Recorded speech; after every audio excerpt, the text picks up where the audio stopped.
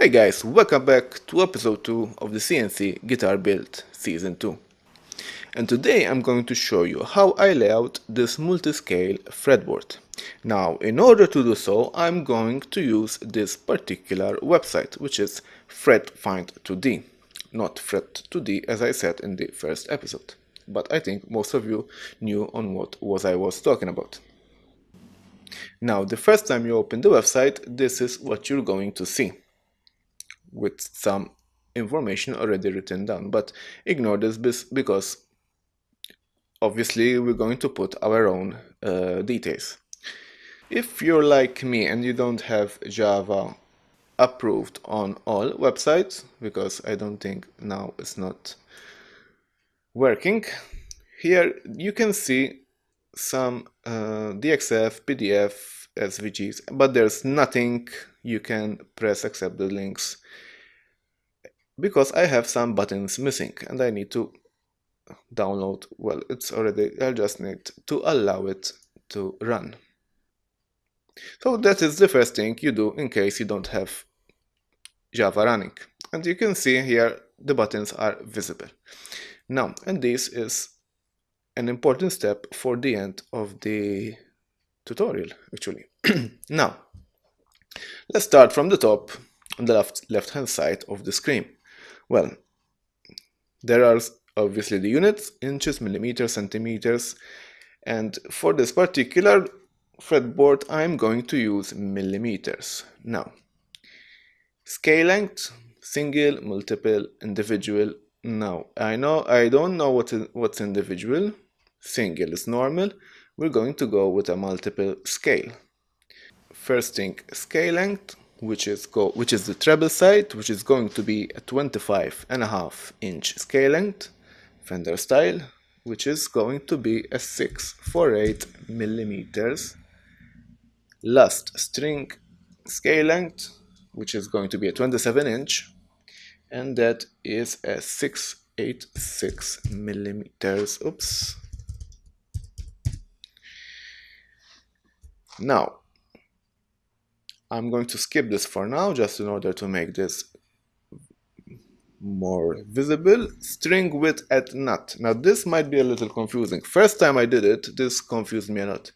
String width at nut is not the width of the nut, is the width from the high E to the low E. So it's like E to E of the nut. And in my case, that is going to be a 42 millimeters. The string width at the bridge is going to be a 55 millimeters. Oops. And the overhang is the distance between the first fret and the edge of the fretboard, which I'm going to do a 3 millimeter overhang on each side. Calculation method I don't touch. Number of frets, I'm going with 24 fret, and obviously 7 string. Now, the perpendicular fret distance, this is to select which fret is going to be perpendicular to the fretboard. Now, on a multiscale, there is always one perpendicular fret. The more you're going towards the beginning of the fretboard, the more the instrument is easy to play in this area of the fretboard in the beginning. The lower you go with the perpendicular until the 12th, the easier is the instrument to be played at the end of the fretboard. I like to go something in between, which I'm going for the 7th fret perpendicular. Now, here is just a number, 0.5. In order to find which one is the 7th fret perpendicular, there is a little question mark here. When you press it, you have this little list.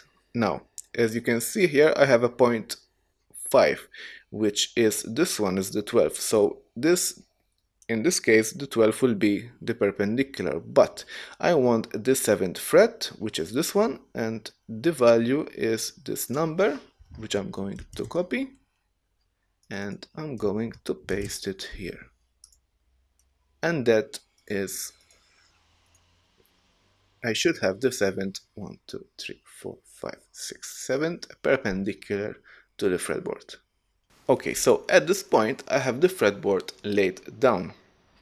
Now what I want to do now, obviously since I work with Fusion, I want to export this layout into my Fusion. Now, how to do that? Because somebody asked me about this in the first episode.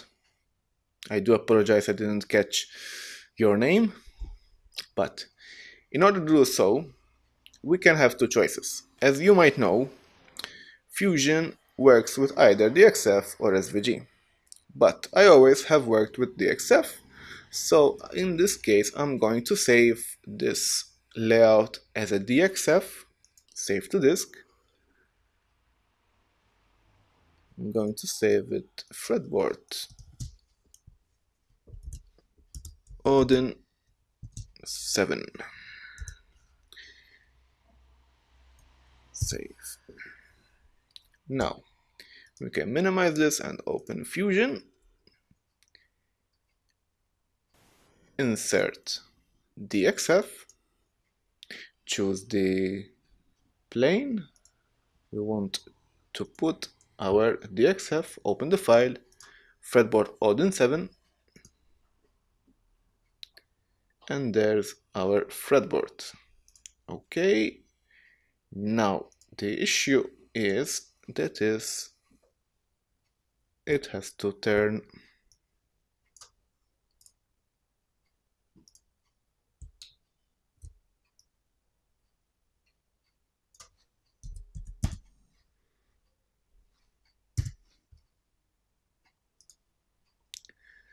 and that's it. As you can see guys, it's very easy to go from this website, from this layout, to Fusion, to having the layout ready in Fusion. Okay guys, I want to tell you a little pro tip. If you're going to work like that, as you can see, the frets are all made out of little pieces of lines, which make it very annoying to work with.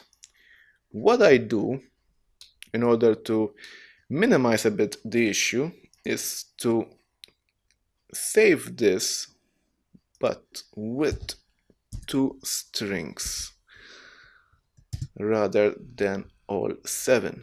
It will be better to save it without strings, of course, but I like to keep 2 strings just in case I want to use them. Now again, we save to the disk. We just copy that, make it B.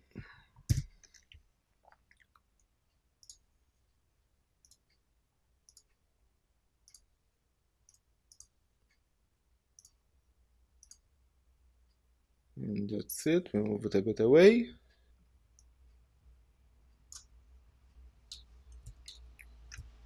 Okay.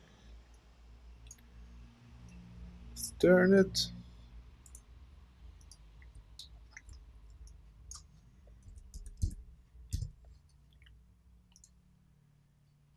As you can see, this is much better to work with. And I have a center point for a center line. That's a little pro tip for you. Now, just to give you a little hint for the design, I've been working on the design for the body, which is this one. I'm still a little bit concerned about the lower horn. I find it quite big for the moment, but overall I really like the flow of the design that I'm going with. This is just a little sneak peek, but still not at 100% for sure. I'm still checking out for the hardware, so now with the fretboard laid out I can figure out the angle that I need, because the hardware is going to be custom made for this particular scale length. And I think for today's episode, that's it. It's quite a short one, I know. and I do apologize about that, but I thought that this was quite an interesting thing to show you, especially for a multiscale. And it's much easier than a piece of paper, ruler, pencil, and a lot of calculations. So guys, I hope you enjoyed today's episode, and I hope you learned something from it. If you're new to this channel and you like what you see, please consider subscribing to my channel and hit that notification bell so you'll be aware about my future content. And of course, to everyone, take care and goodbye.